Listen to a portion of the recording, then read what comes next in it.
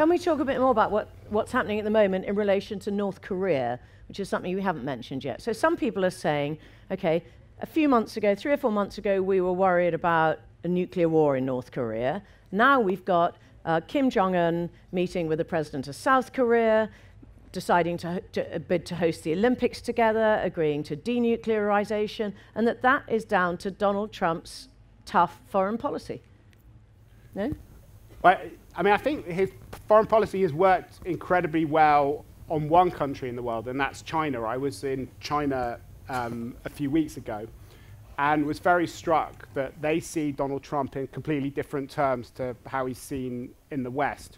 Most of my American friends and all of my European friends see Trump, as you described him at the beginning, as a kind of buffoon who's self-defeating and kind of destructive and doing all sorts of things which undermine American interests. And I do at a kind of fundamental level, as I said in my first answer. But at the same time, in China, they think that he's both a kind of master strategist and a master tactician, that he basically pushed them. They think that he's been declaring war on them on kind of 3 fronts: on an economic front, on a kind of political front, and an ideological front. And they use North Korea as the kind of prime example, where he ups the ante, creates a real sense of crisis, puts the Chinese government under so much pressure to introduce sanctions that they shift their position 6 or 7 times. They get to the point where the North Koreans almost see the South Koreans as kind of sworn enemies, their closest allies, with the only country that they have a treaty relationship with. And then when he realizes that he's run out of road, he shifts tack, basically tries to do a deal, and then opens up a new front with the Chinese on trade, which we're now on at the moment. And I think actually, having seen various different presidents and lots of Europeans fail to make any headway on the Chinese, there is some kind of logic in terms of how he's handling with China. Is he helping on North Korea? I think it's much too early to tell. I'm happy that they're talking rather than him threatening, tweeting about Rocket Man and threatening preemptive nuclear strikes at the moment. But I do worry that as a result of mistakes in Western foreign policy over the last few decades, we've created very perverse incentives for the North Koreans. Having seen what happened to Saddam Hussein, to Gaddafi, I think it's quite difficult to see why North Korea wouldn't want to have nuclear weapons, and why a North Korean leader wouldn't want to have nuclear weapons, and why he'd trust Western assurances that we will not try and change the regime if they get rid of their nuclear weapons. So I'd be amazed if they really do that. And then ripping up the Iran nuclear deal at exactly the moment that you're trying to do a deal with the North Koreans on nuclear weapons seems like an inexplicable and sort of catastrophic decision. So we'll see what happens. I also worry that if this fails, as it's quite likely to, it will then empower the hawks like John Bolton within the administration, who want to go back to using military solutions against North Korea. And I think that is the scariest thing. So I do think we have every incentive to try and make this work as much as possible. I think that you have very wise leadership being shown by the South Korean authorities that have been trying to handle and to manage Trump, but they're in a very risky position because they have exposed themselves enormously, and Trump is totally unreliable and unpredictable, and that could be another big casualty of this affair.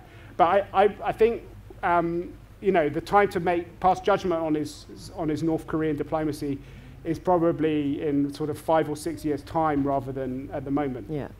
Okay, so George, we've heard a very passionate denunciation from you of the rules-based international order. Can you tell us what you think should replace it? And don't shout, please, because you've already got a mic on, and I think it's just too loud for everybody. Kindly let me decide the tone of voice in which I well, it hurts my ears. address the team. We don't want another half-life of a conflict between you and I. Donald Trump is an unpredictable, unstable person. He's not a strong and stable genius. He's a bull in a china shop. And to mix the metaphor, even a stop clock is right twice a day.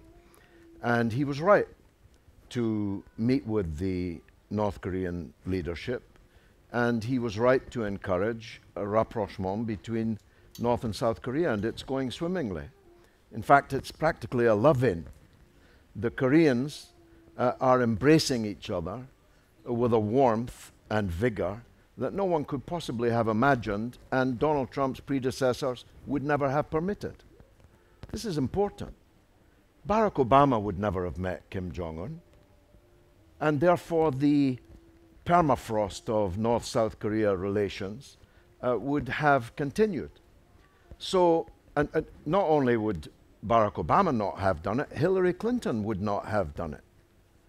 And so if we are looking objectively at this thing, you have to say that Trump was right about Korea and the others were wrong, because Korea has been, for decades, a clear and present danger to world peace and stability.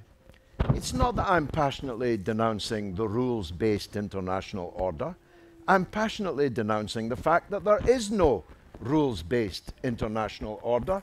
You just call lawlessness a rules-based international order with some mistakes, some breaches.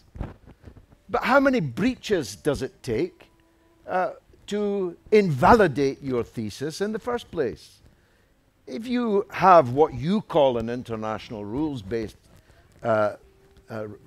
system in the world, which is not just breached, not just mistakes, but which kills millions of people and renders the whole world completely unstable. How many times does that need to happen before your thesis is invalidated?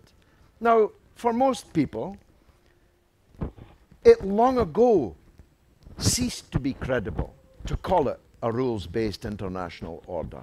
And I refuse to accept your thesis, that's all.